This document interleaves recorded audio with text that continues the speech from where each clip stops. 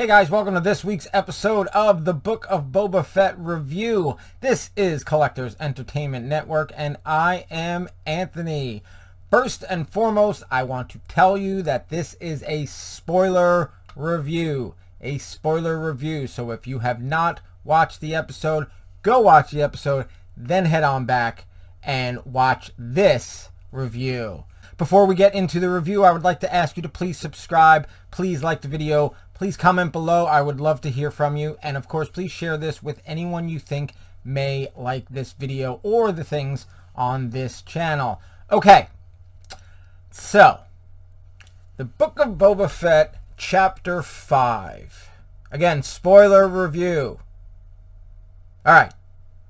The name of the episode is Return of the Mandalorian, and that's exactly what it was. This was not so much a Book of Boba Fett episode as it was sort of a precursor or an intermediate episode between Season 2 and Season 3 of The Mandalorian. We catch up with Din Djarin and find out what he's doing. So, if you remember last week on the Book of Boba Fett, right at the end when Fennec tells Boba that, you know, credits can buy muscle, that is when you heard the Mandalorian's theme music. I didn't mention it in last week's review, although I did hear it and I did think it, but I didn't want to get ahead of myself in the review, and I didn't want to, you know, I was wondering if I was hearing things. So, you know, was it exactly the Mandalorian's music? Upon second viewing, it clearly was. But I do these after I've watched it. I just watch the episode and I do the review. But that was obviously a sign of things to come for this episode. It makes me wonder if the Book of Boba Fett story was really a 6-chapter story, because this is 7 episodes this season. It's not 8, and it's not 6 like the Obi-Wan series is. It's 7. But this episode kind of is its own thing, and it really has to do with the Mandalorian. Only at the very end, and we'll get to that, does it tie into the Book of Boba Fett. So, I think maybe somewhere along the line they said, you know what, let's stick in, you know, maybe they knew Din was coming back in the Book of Boba Fett, and then at some point, and this is just conjecture from me, at some point they said, instead of him just showing up, let's have an episode where we see where he's been, we set up, you know, the next season of The Mandalorian, also that they don't have to do it, they don't have to take an episode of The Mandalorian to do it, they can just jump into the story that they want to tell from that point on. But okay, so we start in a meat processing plant or something like that, and Din walks in, and he's basically looking for the boss. He's got a bounty on his head. He gets the bounty. I mean, there's no, you know, there's a fight. He pulls out the Darksaber, and in fact, in the battle with the boss and all his henchmen, he actually, while he's wielding it, he cuts his own leg right where there's no armor.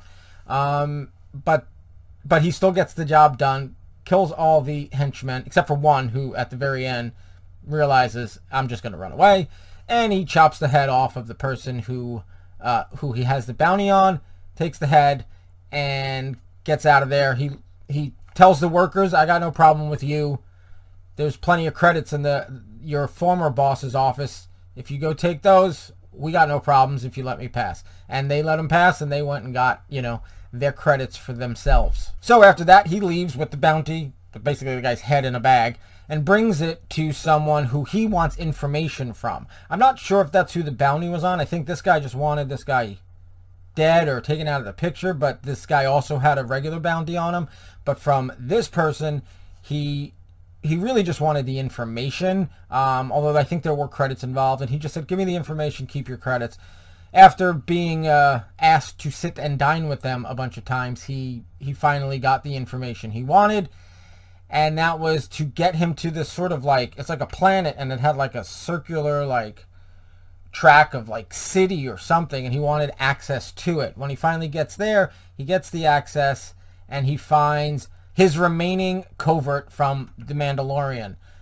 You've got the forger, or the basically the blacksmith, and Paz Vizsla, and they mentioned there was 3 of them left, but I don't think we saw the third one, so I don't know who that third one is. So when he's there, they fix up his leg, and she asks where he got the Darksaber. He explains that he got it in battle from Moff Gideon, and then does some training, in which he keeps fighting it and says that with every blow it gets heavier. And she says, "You're fighting the saber. You need to fight your opponent. You need to train and hone your skills and use your head and I guess basically be one with the saber. Stop fighting against it." Then the armorer, the armorer, yeah. Then the armorer asks where he got that spear from, and he says that he got it from a Jedi, Ahsoka, and she says that Beskar is supposed to be used only for armor, not for weapons, because it itself can pierce armor. So to make weapons out of it is dangerous for the Mandalorians. So she says, he offers it to be forged, and she asks what it should be forged for, and he asks for a specific foundling for Grogu. Don't know exactly what it is, but she starts to forge something for Grogu. Then Paz Vizsla challenges Din to a duel for the rights to the Darksaber. Battle ensues, and of course Din wins, but right before he's about to cut his throat, the armorer says, "That's it, it's over." I'm assuming she can't afford to lose anyone else, so consider Din the winner, and he gets to keep the Darksaber. But she asks Paz Vizsla, "Have you ever taken off your helmet, or has anyone ever removed your helmet?" To which he answers no. When she asks that of Din, he of course answers yes. She then tells him, "You are no longer a Mandalorian." And he asks for forgiveness and what he can do, and she says something about the caves and the oceans on Mandalore, and he says, "But that's been destroyed." And she says, "Well, this is the way." So obviously that's going to be something that I think we're going to see going forward.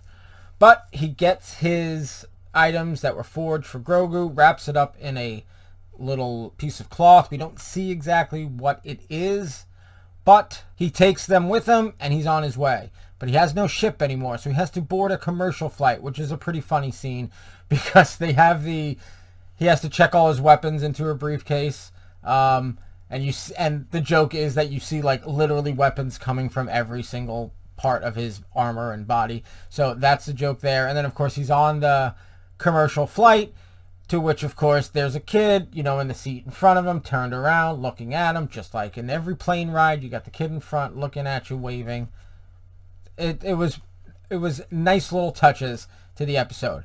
Finally, flight's over and he gets to Tatooine, where he goes and finds Amy Sedaris' character. I don't remember what her name is, but she had sent him a message that she had a replacement for the Razor Crest. He was thinking it was a new Razor Crest, but it was actually a Naboo starfighter. And after some back and forth, they get to work on fixing it up. Get it fixed up. He really likes it. But the part where the droid goes, where the astromech droid goes, has been hollowed out. And he even says, "Why'd you hollow out the astromech droid?" And she said, "Knowing your disposition towards droids, I figured it was better to leave it alone." But I think that's foreshadowing for who's going to be sitting in that spot. That will eventually be Grogu in that spot. Come on now. So he's in the front, flying it, with little Grogu right behind him in that little dome that they had built on it. That's pretty obvious, I think. So that's for things to come. So then he takes the starfighter out for a test run, and he flies it a little too close to a commercial flight, to which 2 X-Wings show up to sort of pull him over, and they start asking him for his credentials and all that stuff.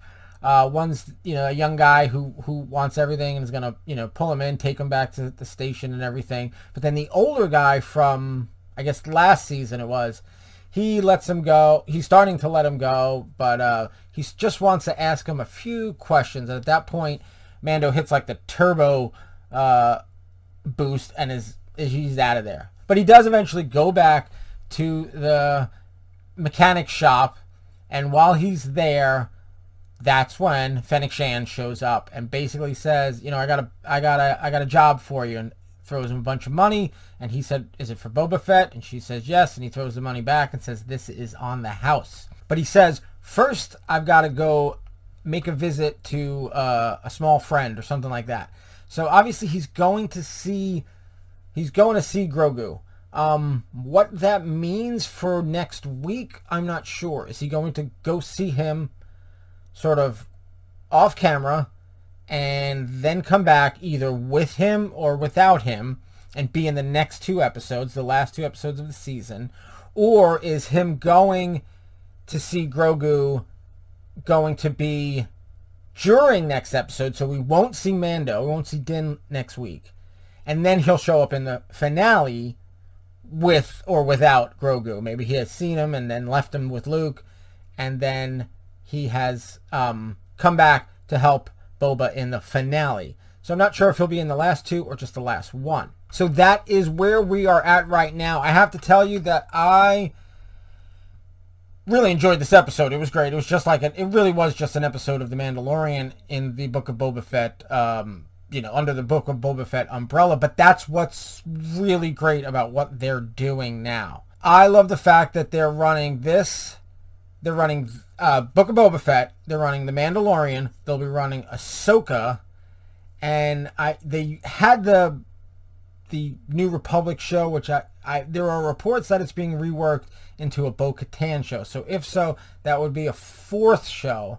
Is there anything else being in that timeline?